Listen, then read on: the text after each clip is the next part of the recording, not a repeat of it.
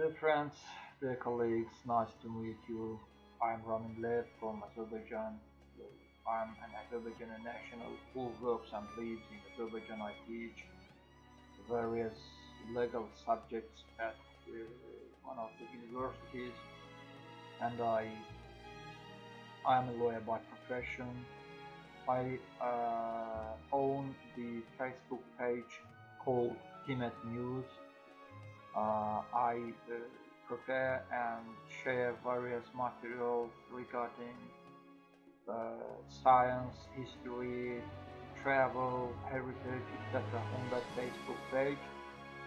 Not long ago, I made a decision to read several interesting books and make reviews regarding interesting moments, attractive moments of those books. Please don't hesitate to like and comment on my videos, and also I ask you kindly to subscribe to my YouTube channel. Thank you very much in advance for that. And today I have decided to come with an interesting novel dedicated to the life in Azerbaijan in early 19. I'm talking about the novel titled Blood and Oil in the Orient. The author of this novel is Muhammed Essad Bey. Maybe many of you haven't heard about Muhammed Essad Bey. Of course, I mean our foreign colleagues, our foreign friends and book lovers who live in other countries. Many book lovers who live in Azerbaijan, they already know Muhammed Essad Bey. They know who he is. Muhammed Essad Bey is one of the pen names that belongs to famous Azerbaijani author, writer of Jewish origin, Lev Nissembaum.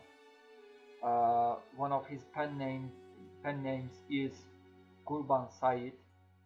Under the pen name of Kurban Said, Lev Nissembaum wrote the bestseller titled Ali and Nino, which is a fantastic, fascinating love novel, and not only the love story.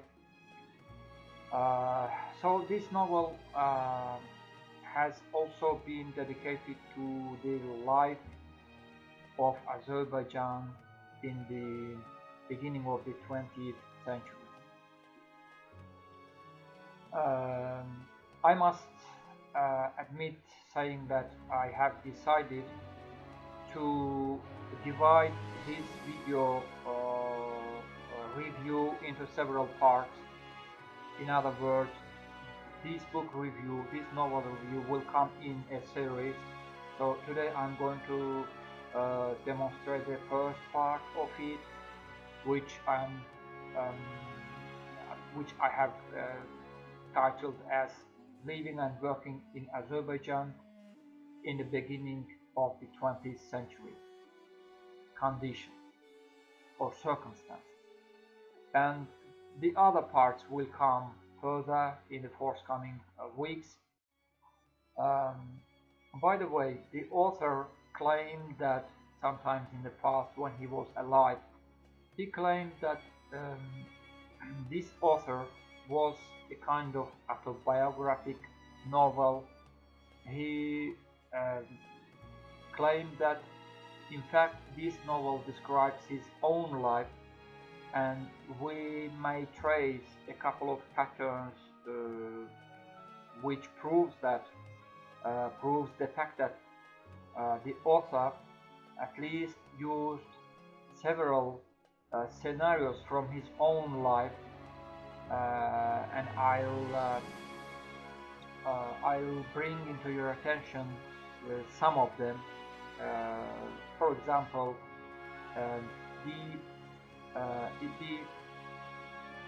a novel starts with a screen uh, which took place, which takes place in Baku.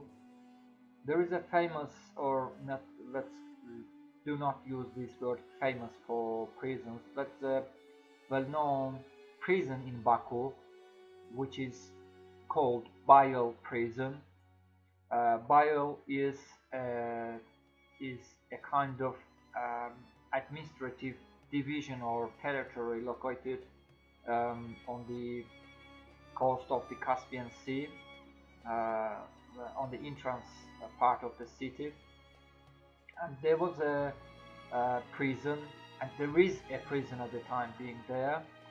So one of the rich oil magnates, local oil magnates, um, is walking in the garden located in front of the Bayıl prison. Suddenly, somehow he notices a beautiful blonde lady looking out of the window, of the one of the prison rooms. Somehow, by the way, there is a kind of garden, in fact, located just in front of the Bayıl prison. So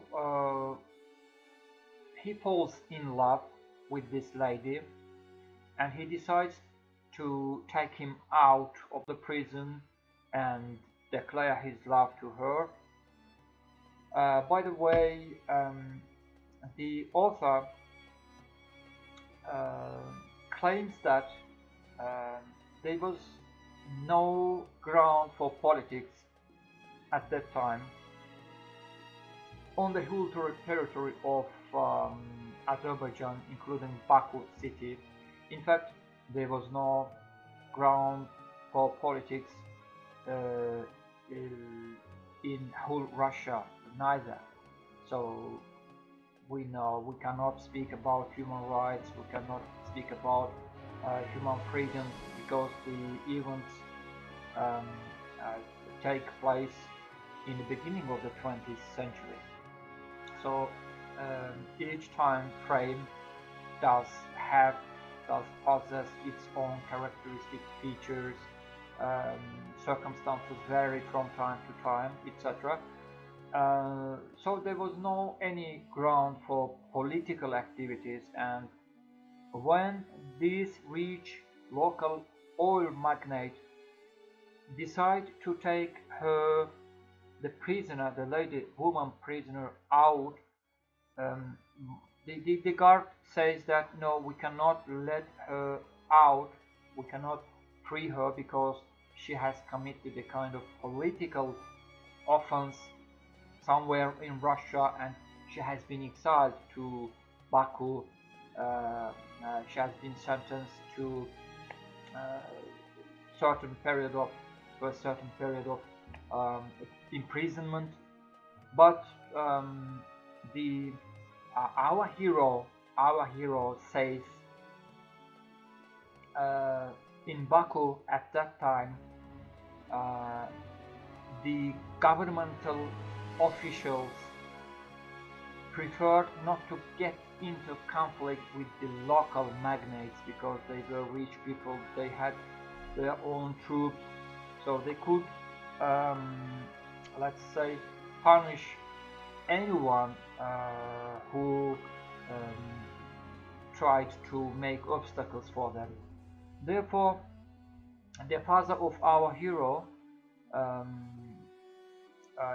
as he falls in love with this beautiful, charming lady, and the guardians prefer not to get into conflict with him, so he pays the bribe, some amount of money, and they let the lady leave the prison. This rich young man negotiates successfully with the Bayıl prison guard, pays bribe, frees the lady, and they get married. Unfortunately, When our hero reached just the age of 2-3, his mother commits suicide. There is a coincidence with um, the own life of the author of the novel. There are some information regarding the life of his mother.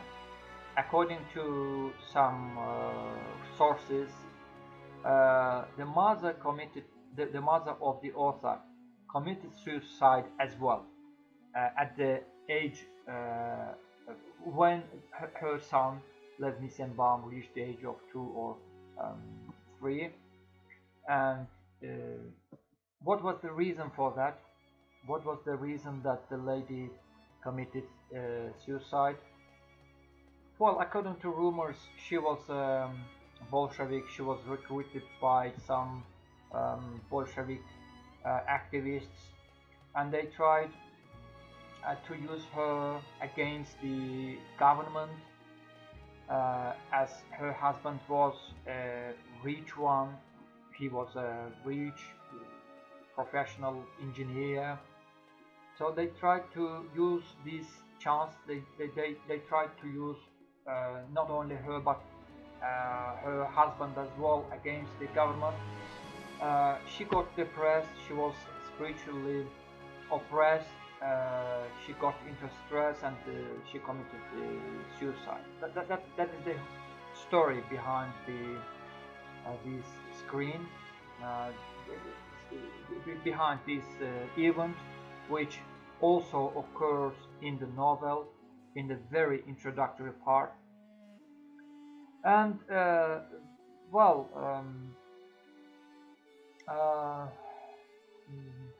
apparently our hero draws the reader's attention to a number of interesting facts about the life in oil Baku at that time. First of all, according to our hero,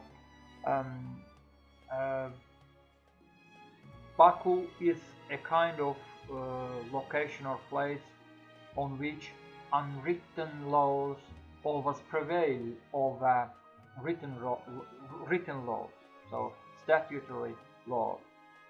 And he describes Baku as an attractive eastern oil city, but he enumerates a number of awful facts which took place in Baku in the beginning of the 20th century. According to our hero, the oil magnates always won if they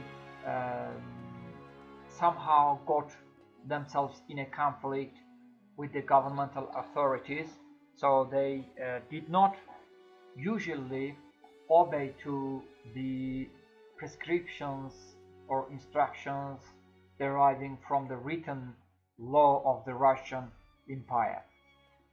And our hero describes the oil magnates as cruel. You may not believe, but it's in fact written in the novel like that. Bloodthirsty managers. We learn from him that the autocratic methods of administration always prevail in the oil fields. So you may be a professional engineer, but it's not enough. This means almost nothing in practice. This means almost nothing on the field. He says, I'm going to read a passage from the book on this topic. So he says, no knowledge and no study will train the man properly if he has not the innate disposition to be an autocratic ruler, who must at times be executioner too. So that means if you are an oil field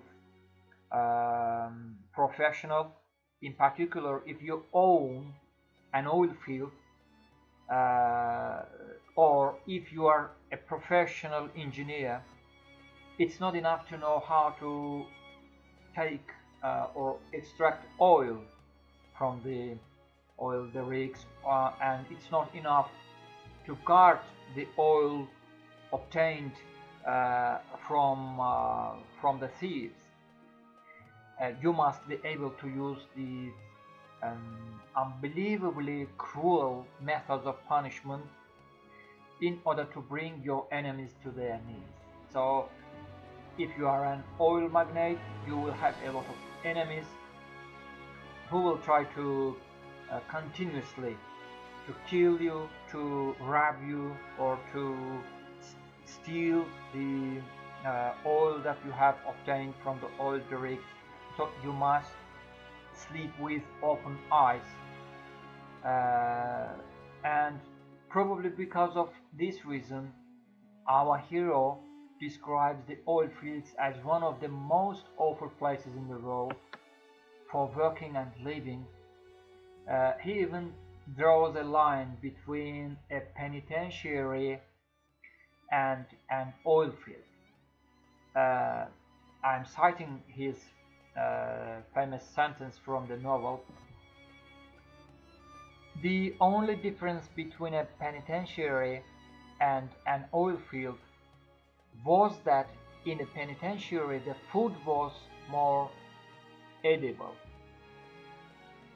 So just imagine if you have been put into prison, if you have been imprisoned for a certain amount of time, for certain years, for 10 years, 15 years,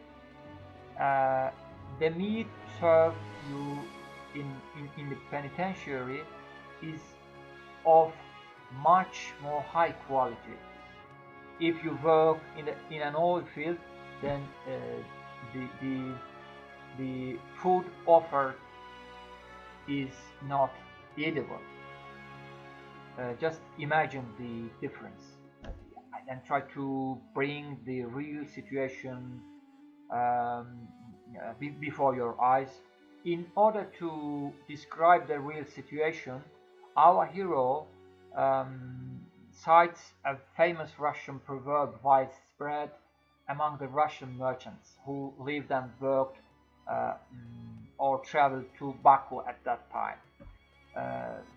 He thought that such a miserable or awful situation was the fault of the oil owners.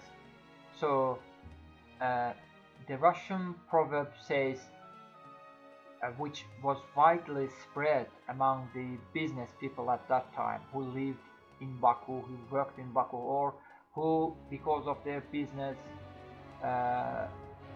kept very close contact with Baku. They traveled a lot to Baku and from Baku to other places.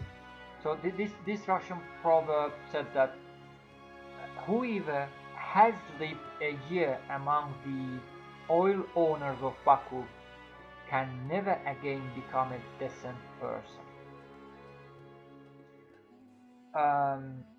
We are talking about oil owners. There were local Azerbaijani oil owners. So the second category of oil owners were the foreigners, were those people who came from other countries. They were professional engineers, they were well experienced people in this field. One of them was Rothschild. So what was the attitude of the local Azerbaijani oil magnate to the foreign oil magnates? Well, in fact, I do not know whether it is true or not, but our hero narrates an unbelievable story about one of the few foreign oil owners, namely Rothschild. This story, according to our hero, took place in Baku. So when Rothschild arrived in Baku, so let's imagine a young, rich foreigner, professional oil um, field engineer, or the person who is um, experienced enough in this field. He arrives in Baku. Baku is, let's imagine, is full of the young, brave shooters and killers. They were called coaches. So in fact, coaches were male fighters. They implemented the function of security. They were guards. They served different rich people, oil engineers, owners of the oil rigs, all rich people, tradesmen, etc. They protected these various rich, noble people from the attacks of other bandits, clans, etc. Rothschild, briefly summarizing, Rothschild arrives in Baku. He is offered by some groups of the coaches that they offer them their service. They agree to protect him, to ensure his security, physical security. For some reasons, Rothschild does not accept this offer, and starting from that night,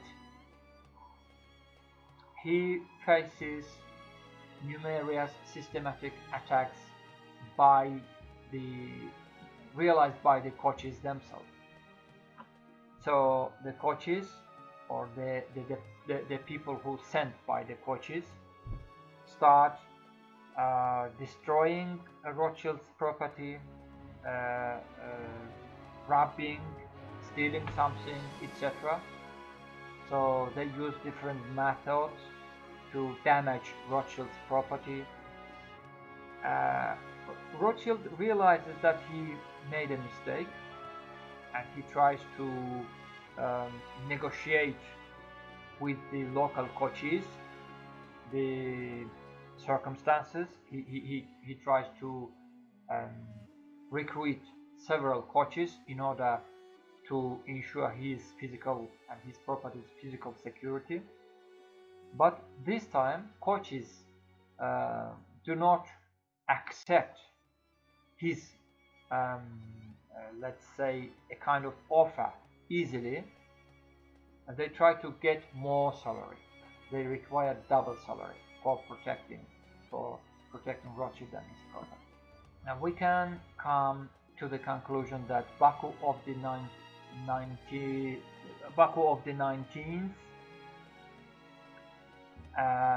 is apparently ruled by a cruel principle dictating homo homini lupus est.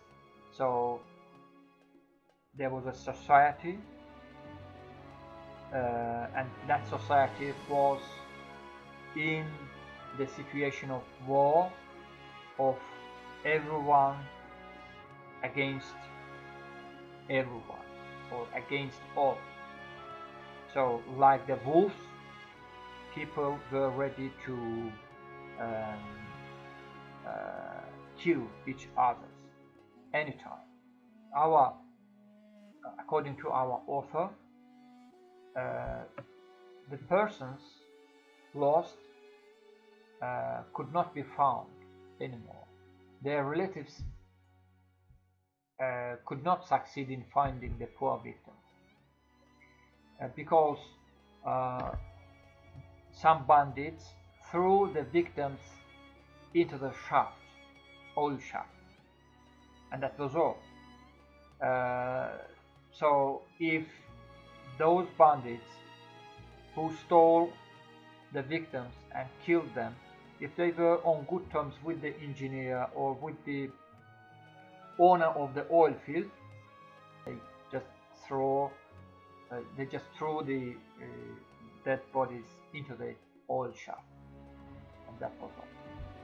There was a kind of stratification of the Baku society at that time. In other words, the society in Baku was, or could be put into several categories. Workmen, second, engineers, third, owners, well, rich people who owned oil fields, who owned some property, who owned shops, etc., bazaars. Four, government officials, and the fifth category included the rest of the population, in particular the poor population. Workmen were divided into two groups as well.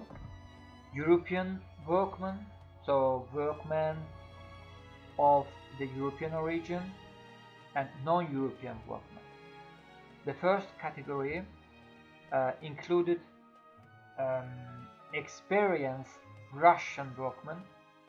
They came from Russia, and our hero describes them as the uneasy group of professionals. Those Russian workmen despised the native local workmen. They demanded double wages, and they constantly threatened to strike. So the local oil magnate in particular didn't like the European or Russian workmen, but they did not have a choice because they needed professional group of people who knew very well what to do, how to behave, what activity or what activities they should take under specific circumstances. And here we find another interesting fact about one of the most controversial persons in the history. Our author or our hero reminds us one of the revolutionists or revolutionaries. He reminds us Joseph Jugashvili. Well, our hero mentions several facts from his past. He describes his face. He describes even his character somehow. So I'm trying to read a passage, another passage from the novel about Jugashvili. So he is son of a shoemaker from Tiflis, a former divinity student who then had just escaped from a Siberian penitentiary.